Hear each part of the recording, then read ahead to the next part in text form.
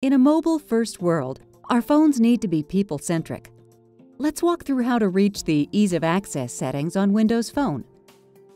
Click on the Settings page, then scroll down through Settings until you get to Ease of Access, where it gives you a number of features you can turn on or off, including adjusting text size. You simply use the slider to get the text size to what works best for you. High Contrast Mode changes the brightness of the text and changes some backgrounds to increase their legibility. Narrator is a screen reader similar to that on Windows 8 and will read aloud the text on the screen. The Narrator Quick Launch allows you to turn it on with a hotkey by pressing and holding the Volume Up button while at the same time holding the Start button. The Screen Magnifier allows you to double-tap with 2 fingers to magnify the screen. Once magnified, you can change the zoom levels by double-tapping with 2 fingers and holding to pan up or down. Some websites don't allow you to zoom dynamically, so the Zoom on All Web Content feature allows you to zoom in or out on a web page by having Internet Explorer override that setting. A few of the other features include Speech for Phone Accessibility.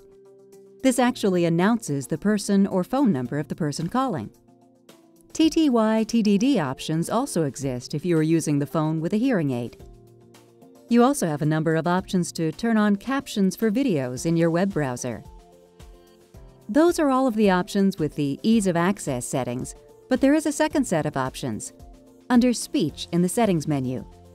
By default, you can press and hold the search button to use speech. There are a few additional options here, including the ability to choose how incoming text messages are read. You have the option to choose the speech voice as well as the language. And lastly, you can choose to make it so that you can use speech when the phone is locked. Hopefully, this gives you a better sense for some of the many Ease of Access features in current Microsoft products. As these scenarios illustrate, People-Centric Technology is not just about creating solutions for people with disabilities, but rather applying that technology in a way that creates a more responsive user experience for everyone in our mobile-first world.